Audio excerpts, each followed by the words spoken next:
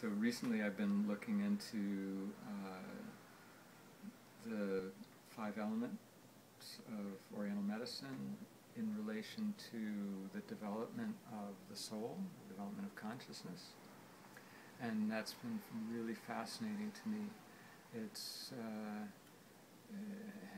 It's giving me a new structural model to plug into my overall clinical model.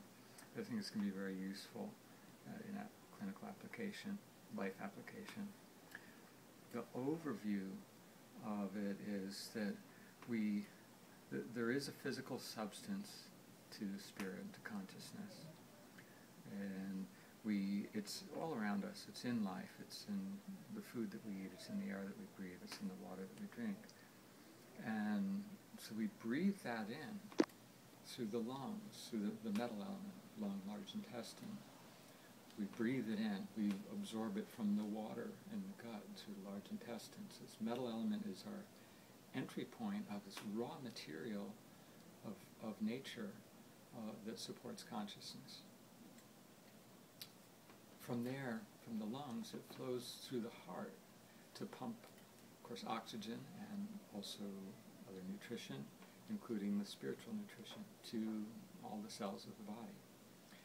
And in that process, these conscious minerals are being exposed to the electromagnetic oscillation of the heart, which has several frequencies at which it goes into a state of coherence, a state of transcendent, a state that transcends time, transcends space and time.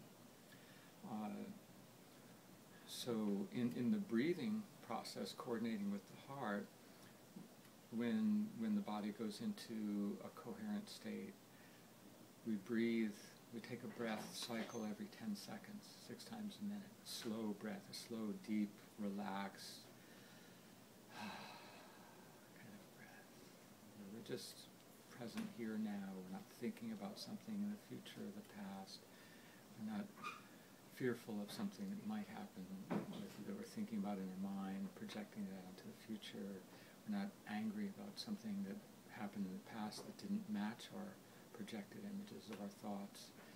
We're not worrying that something might happen. We're not sad that something did happen, that there's some loss of value in our space-time, here-now connection.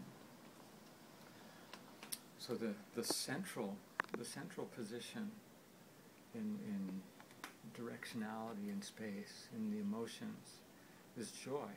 It's this acceptance of what is here and now. There's joy. There's a natural joy in being. If we look at babies, they demonstrate it.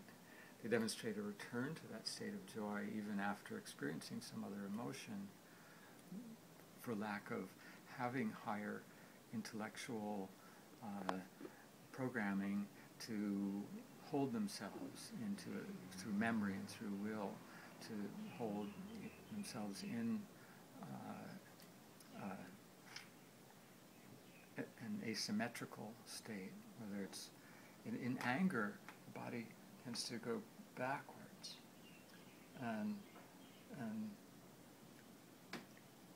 in fear we tend to get smaller, become concentric forward.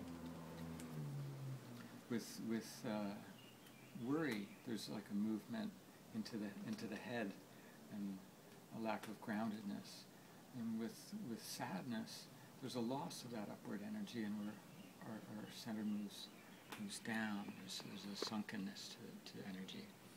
Now, all of those directions of energy experience can be experienced ultimately in the context of maintaining that centering effect and integrative effect of the heart, of the emotion of joy.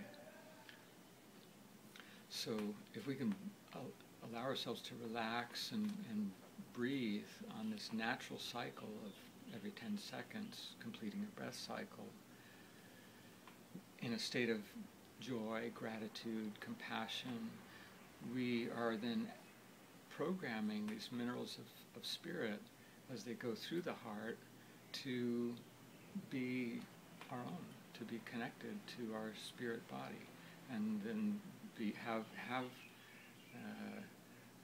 have a tether, have a connection, a link, a communication with that heart center, so that when they maybe become integrated in the liver, where we have the foundation for the experience of anger, of